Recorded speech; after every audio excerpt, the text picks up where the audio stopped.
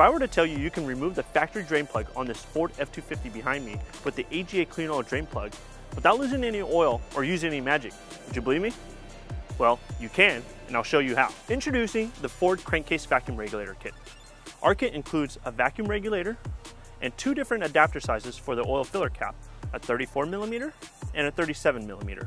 For this F-250, we will be using the 34mm. To start the process, install this 34mm adapter. Attach the regulator, then connect your vacuum source. For this video, we use a Milwaukee 2.5 gallon cordless vacuum with our vacuum remote kit. Turn on the vacuum and remove the factory drain plug.